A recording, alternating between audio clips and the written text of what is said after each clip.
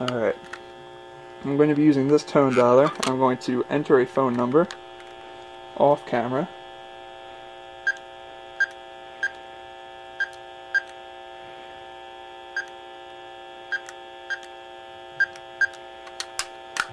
And I've entered that number. Play it for you once. Play it again. Oops.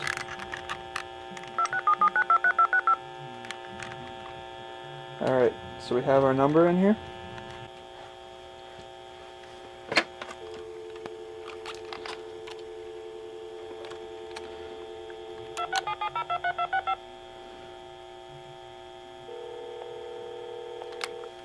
Call connected.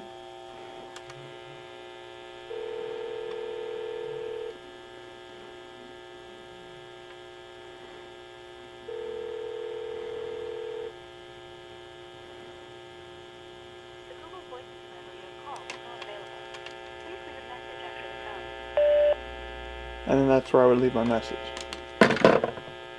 Hang up. Alright, so as I said before, sometimes these tone dialers are used with red boxing.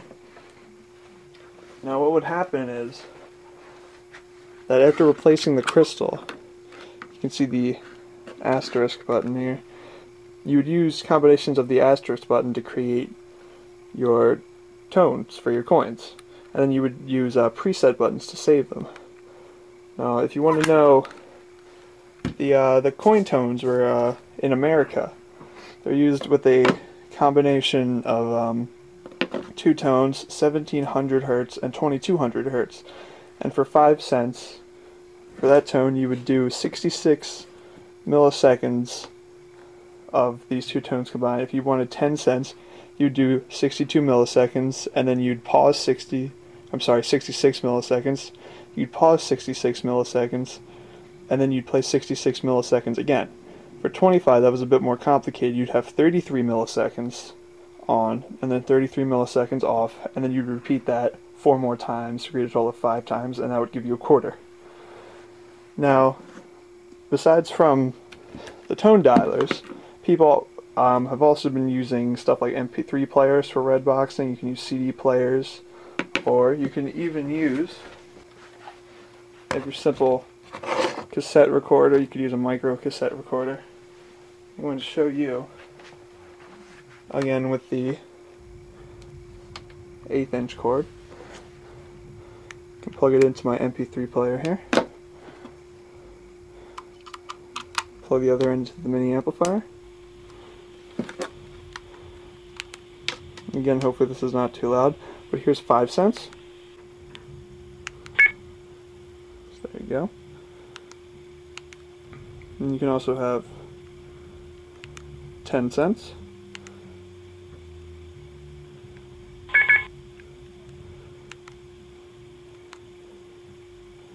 And then finally, you have 25 cents. And that one was a little bit faster, as you could hear.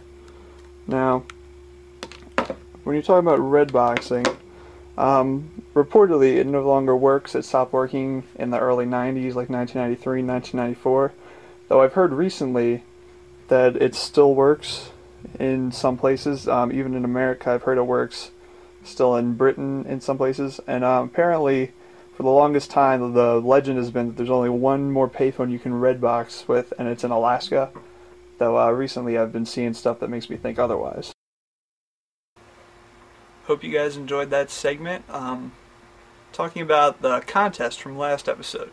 Nobody ended up winning that contest, so they didn't get to put a voicemail in my voicemail box. However, if you noticed in the last segment, I dialed the same number using DTMF. Now, if you can decipher that phone number, call it, leave a message. I will put that message on the credits for the next episode, and that's my second contest. So let's see who can do that first. Now, we're going to get started with the next two segments, the first of which is a CED showcase, and then the second segment is building a portable radio station. Hope you like it. What I have here today are capacitance electronic discs. They're also known as CEDs, or videodiscs. They're made for the Selectavision player by RCA, and the titles I have here are The African Queen, and I have The Godfather. I have this in 2 discs actually, same movie but it needs 2 discs. And then I have 2 different copies of MASH, but I believe they're the same movie. And now, like I said, these are capacitance electronic discs, and as the first word in that implies, these discs are essentially capacitors. Now, if you know anything about vinyl records, they have the record and then use a stylus which picks up vibrations on the record and then uses a transducer to convert the vibrations into music. Now, these discs are essentially big capacitors.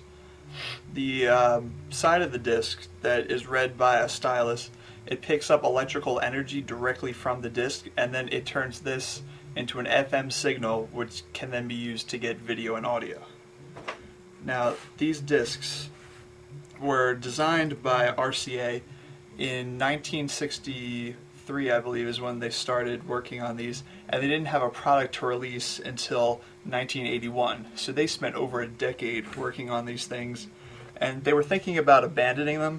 However, they were already millions of dollars into it, so they had to finish it up or else they would lose a lot of money.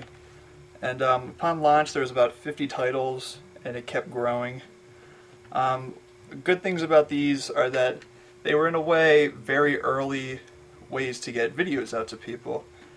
And they were also pretty inexpensive at the time compared to other formats. Having said that, though, there were definitely flaws with it. For example, the discs, when they were read by the machine, they spin at about 450 RPM. So if you were trying to pause the disc at a specific spot, it wouldn't work. The disc would be way too fast. It could not stop to get that frame that you wanted. So usually it would just stop and go to a blank screen. Other problems with this disc format is that you couldn't record anything onto them. They were single play. Every side, since it's like a record in here, each side has 60 minutes of playtime. So for large movies like this, you would need 2 discs. Or, for another example, there's an hour on each side, so after you watch an hour of the movie, then you'd have to flip it over to watch the other part of the movie. So you'd have to actually physically get up and change it, and that was kind of a hassle. And then you're also talking about, VHS and Betamax were just coming out. Those, consumer friendly, they were getting inexpensive, you could record a lot on them, they were long, you didn't have to change out tapes. And then you also had laser discs. Laser discs were like giant CDs, I'll talk about them later. And they could have much more stuff on them, they could have different audio tracks, they could have digital stuff go along. This is just analog. And then you also have the problem of the condition that the discs can get in. RCA has said that video discs only last ideally about 500 plays, when something like a laser disc, you can have infinite number of plays. And the problem is that dust gets onto the surface and it causes the disc to skip, and then the stylus will also stop picking up the disc, and it'll get dusty and it'll need replacing. And these parts are harder and harder to find, so the odds of actually finding a working Selectavision are pretty slim unless you're willing to pay a bunch of money for them. And now I'm actually going to show you the inside of one of these. You can easily open them. See this part right here? This moves and makes a little bit of noise. There's actually some holes in here for when you normally take this. If you had a Selectavision player, you would slide it in, and then the disc would pop out this side here, and then you'd pull out this casing, this plastic casing, and the disc would be in there on something called a spine, which I'm going to show you in a second. And to open up one of these, if you have one, you take a little jeweler screwdriver. It doesn't really matter what kind it is as long as you can get it in here. And you hold the disc and you put it in the crack in here, and you push that in a little bit and you pop up this side, and you do the same for the opposite side, and it pops up here, so you can see the spine's a little shaky. And the disc, you have a shiny disc here that looks similar to a record. I have a random record over here for comparison, about the same size. I think they're both 12 inches. And then so when this goes in the machine,